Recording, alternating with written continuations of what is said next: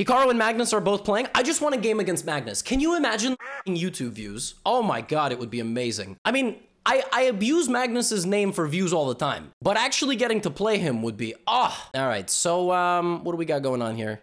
Let's go knight f3. Ace is very good. He's a very good player, and he's, okay, I like my center here. I don't think that was a very good idea from him. I'm not in any danger. I don't really know why he's playing it like this. I mean, I might as well, like, he's giving me back the bishop pair, right? Which probably is good for me.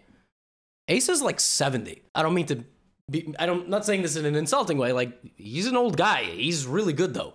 You know what people would give to be as good as Asa Hoffman at chess in their 70s? Gotta be a little careful. There's like some weird ways I can accidentally stalemate him, which would be very bad.